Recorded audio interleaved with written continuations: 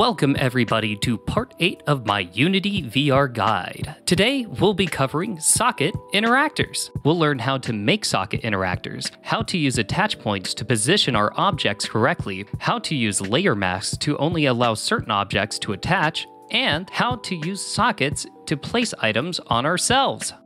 If you haven't been following this series, no worries. Every part is modular and can be done independently from all the others. Just download the GitHub project provided below, open up the project, and go to the corresponding scene to follow along. If you like a written tutorial, you can also find one in a link below as well.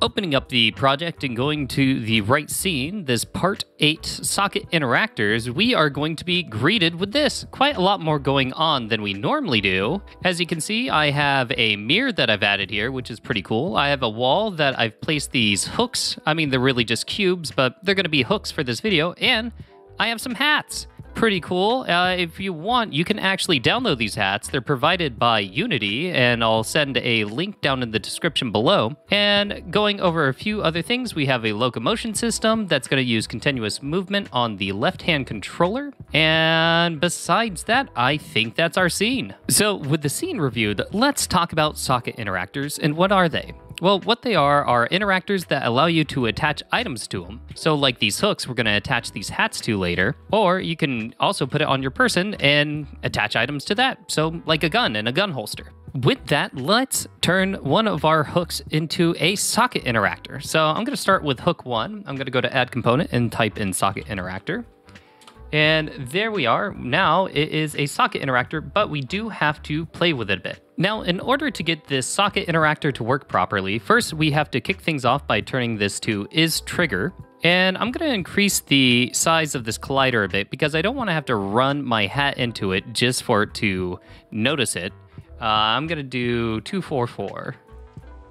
There we are. And so you'll see if the hat enters anywhere within this region, it will then allow itself to attach to it. Now, before I press play and we have some fun in here, I want to go over the attributes really quickly of the socket interactor. So first, we got the interaction manager that's in charge of the interactions between the interactor and the interactable object. Then we have the interaction layer mask, and that will allow us to interact with certain things on that mask. We have an attach transform, which is going to be the attach point for objects that are interacting with our socket interactor. Next, we have start selected interactable, and what this will do is if we take an object from the scene and attach it here, it will attach the interactable object to itself when we start up the scene.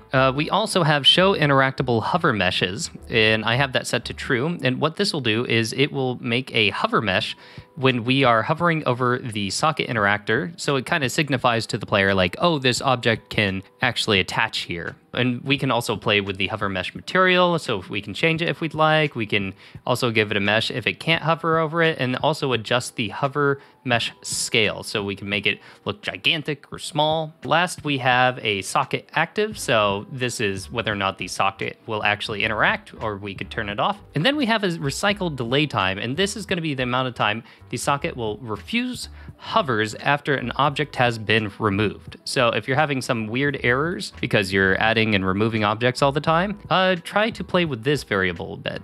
With that, let's start up the scene and see what we have. All right, I'm going to grab this hat. I'm going to put it on the socket, but as you can see, it's not really attaching correctly. So let's fix that.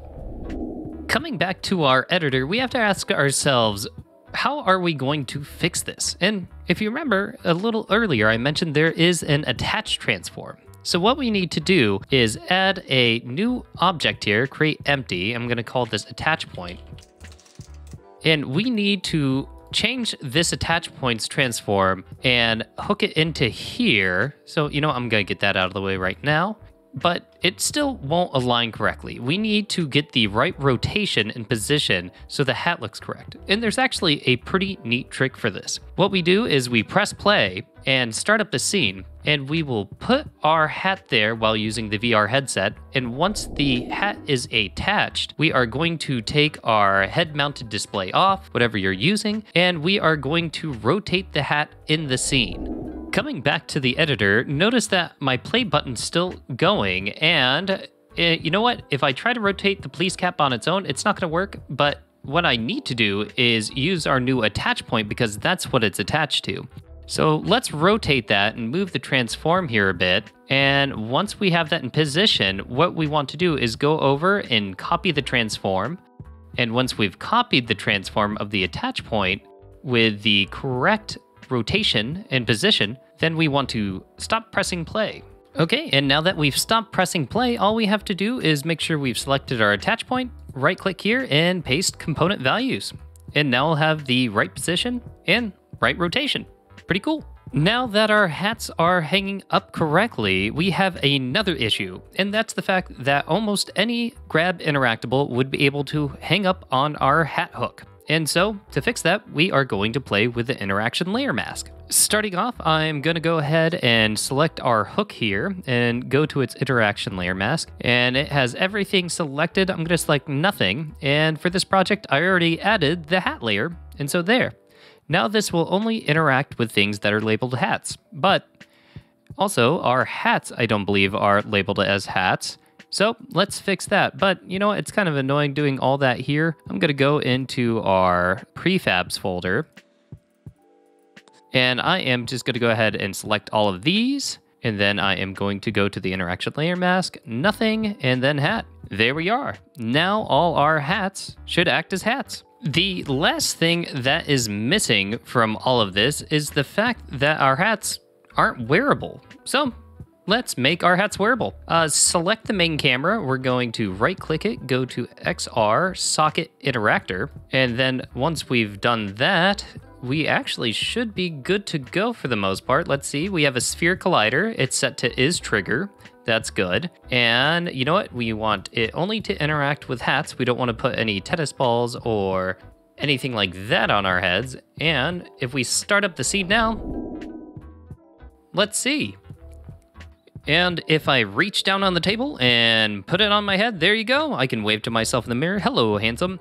Yeah, we have wearable hats. And think of this like you could use this as gun holsters or anything like that in the future. Just kind of experiment and play with this. Also, if you want for practice, there are still 2 hooks left that aren't socket interactors, so if you want to, practice makes perfect. If you enjoyed this content, liking the video is the best way to help me out, and I'll see you in the next one. Bye-bye!